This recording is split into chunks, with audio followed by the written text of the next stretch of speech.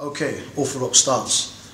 Starting off, like always, you need to stand with your feet shoulder width apart. And now practicing the stance. Using the line, I call it the great white line.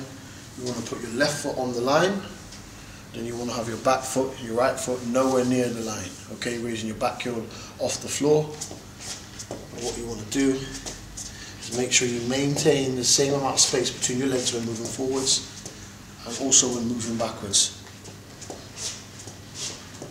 Remember guys, it's just as simple as this. If when you're moving your front foot a little bit backwards, you want to move your back foot the same amount of space. Same thing when you're moving forwards. What you don't want to do is you want to move the front leg a lot and the back leg a little bit. Then what's happened is you've invaded your space. The same thing moving forwards. If you move this a lot and you move this a little bit, what you've done is you've increased your space. You want to do it the same forwards and the same amount backwards, just to keep the same amount of space between your legs. Also guys, what you'll find will happen naturally is that your back leg will start to come in line with your front leg. The reason why that is because our anatomical position, we're born like this, with our body aligned like this, and what you're trying to do is you're trying to train your brain and practice doing something that's unnatural to itself, the boxing stance. Remember to keep your knees bent and your back heel off the ground. Also guys, what's going to happen is you see the top half. As soon as you adapt this position with your feet, what happens is naturally your body then goes what we call square.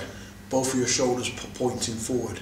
That's not what you want. What you want is a side-on position. So what you want to do is you want to turn your top half of your shoulders, so until your left shoulder points forward and your back shoulder obviously points backwards into your kind of like side on. So that's another thing you could do as well. After you've practiced your feet, then start to adapt the top half of your body to be in a side on position as well.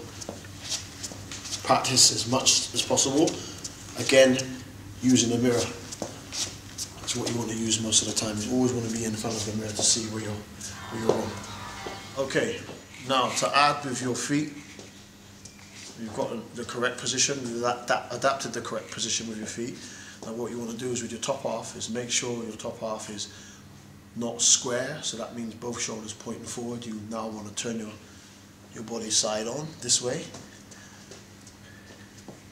and maintain this position when you're moving backwards and forwards. Also making sure your chin is down and your eyes are looking through your brow. Maintain your chin down. If you're still having problems with keeping your chin down, looking through your brow, what you could do is add the tennis ball under your chin. Keeping that there firmly under your chin and on your chest when moving backwards and forward.